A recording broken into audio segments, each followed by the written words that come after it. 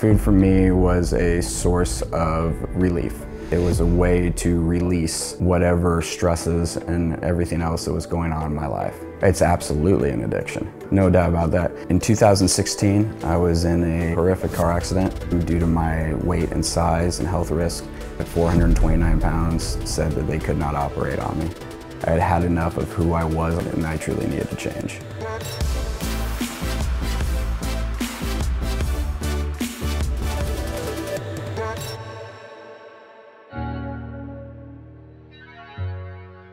Throughout the years of my stressing or my overeating or my comfort eating, whatever it is, I didn't want to admit to it being an addiction. And most of the reasons that my weight gain originally happened was just from my lifestyle of working 70 to 75 hours a week. I would be highly stressed, so, donuts, pizza, whatever it is, it would cause maybe a euphoric effect for a little while.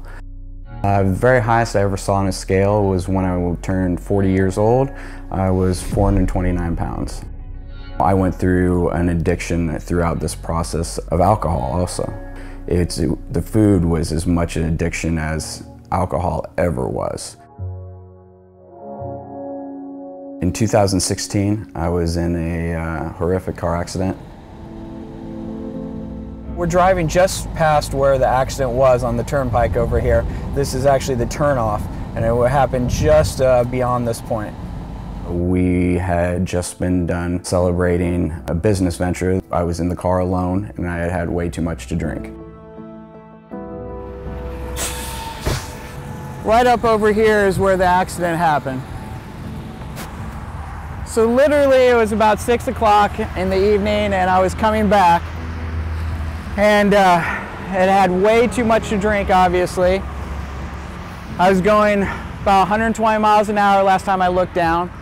I went to go ahead and turn fast to move behind a car. I grazed right over here, or hit the center median.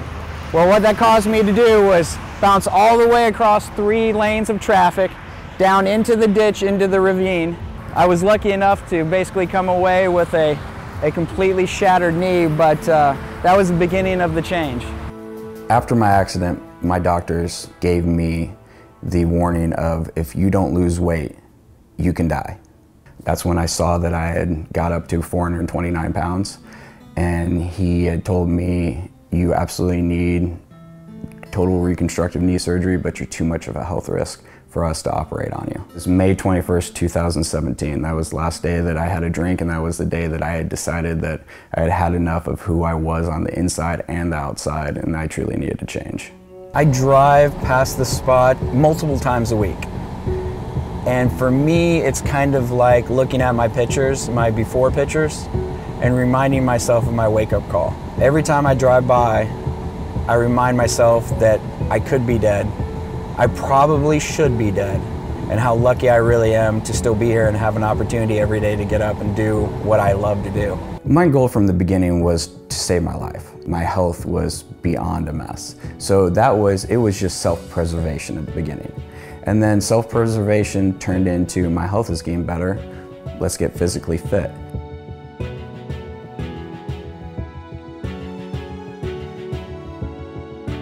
At my heaviest, I weighed 429 pounds and could barely stand to be around myself. Since then, I've lost 210 pounds. My weight loss, yeah, I love it. It's what I do. It's now my stress relief. Going to the gym is my 90 minutes of my solace. It's my office, it's my time. I've been very, very lucky to have a lot of good people in my corner throughout this time. Keith has helped me taking things to the next level over this past 10 months.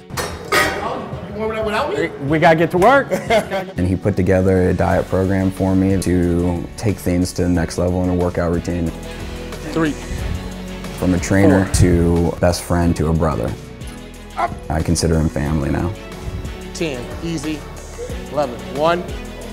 That boy, perfect. I am Big Keith Williams. I'm a pro bodybuilder, and I am Tony's trainer. I got with Tony about 11 months ago to step up his game, let's just say that. Come on, drive. Come on, drive. 9, come on, 3.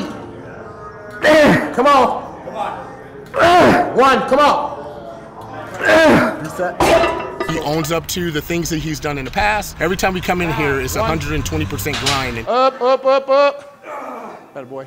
The mental transformation that I've had to be able to make the physical transformation, I've had to come to terms with who I was, what my addictions were, and how I was going to fix them. The mental changes have been bigger than the physical. My one piece of advice to anybody that wants to lose weight is just start today. You don't have to wait for tomorrow. You don't have to have a great plan. There's a community out there that wants to help. There's people that have done it, that all they want to do is help other people do it. I have gotten more than my life back. I've gotten my life and much more than I deserve.